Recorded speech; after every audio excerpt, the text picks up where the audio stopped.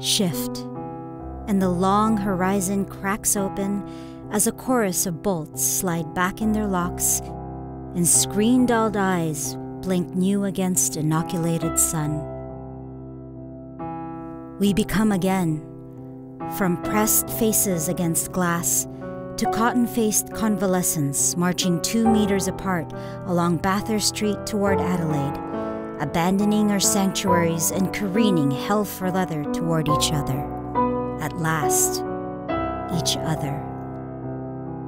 After the great hiatus, fundamentally changed but inexplicably the same, chipped out of pandemic amber, we return to each other, to the fountainhead of inspiration.